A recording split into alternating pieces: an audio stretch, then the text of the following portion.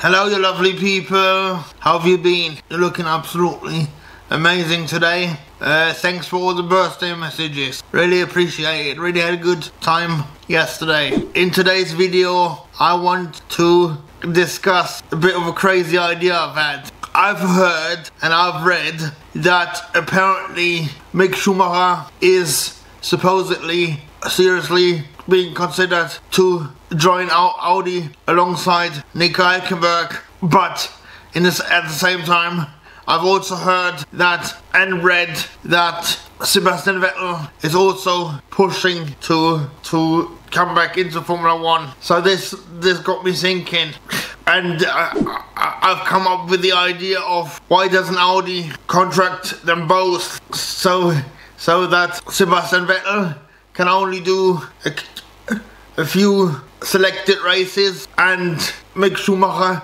does the rest of the races, and whoever is not in the cockpit at the event could serve as a test and reserve driver for the Audi team. That way Vettel wouldn't have to do all the races, and they would still get all the publicity, and as a backup reserve driver they could keep Valtteri Bottas on, just in case Vettel doesn't want to travel to all the races. Anyway, this is just what I'm thinking. What do you guys think? Let me know in the comment section below, and cheers for watching. If you haven't done so already, please feel free to like, subscribe and share this video. If you want to support me in a more personal way, then check out the link in the video description or the banners. As you may be